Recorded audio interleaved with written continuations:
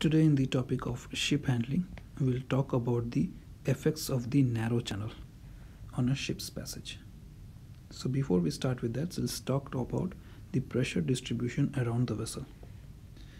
When a vessel is moving through the water, she pushes water ahead of her, which increases the depth of the water ahead of the vessel, and a high pressure zone develops around the bow.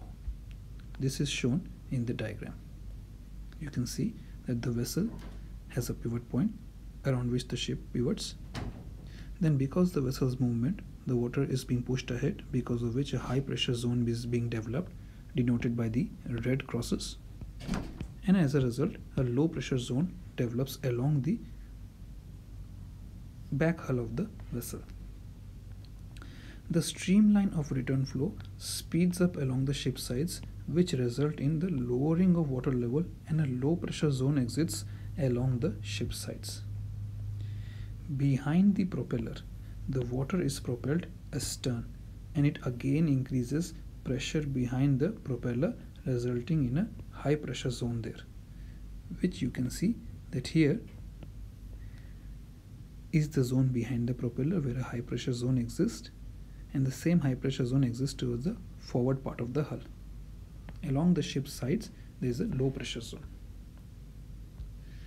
Now, these concepts will be used in explaining how the vessel experiences the concepts of what you call is a bank suction or a bow cushion effect.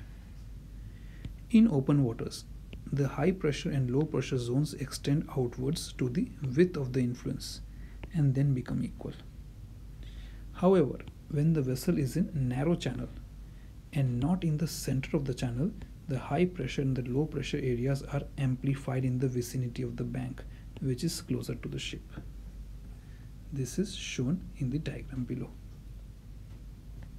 The bow is pushed away from the bank, and the effect is known as the bow cushion effect. Any floating effect in the high pressure zone will be cushioned away from the bow.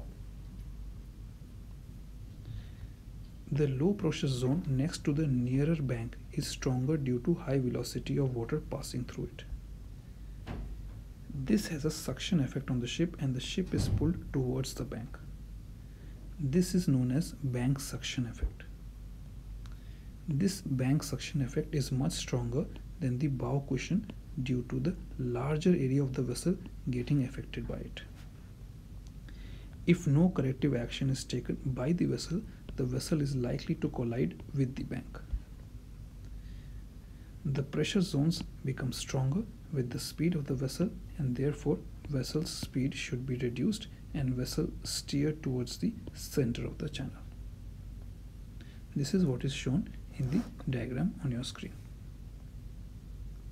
That because of the larger area of the ship sides available in the low pressure zone, it gets sucked towards the nearer bank, and hence when transiting narrow channels, the vessel should be steered, or an attempt should be made to steer it in the center of the channel to avoid the effects of bow cushion or bow suction or bank suction. Alright, so in the next video I'll talk about interaction between ships. In this video I talked about the interaction between a narrow channel or the banks of a narrow channel and the vessel. In the next video I'll talk about how interaction between ships affect the vessel's passage.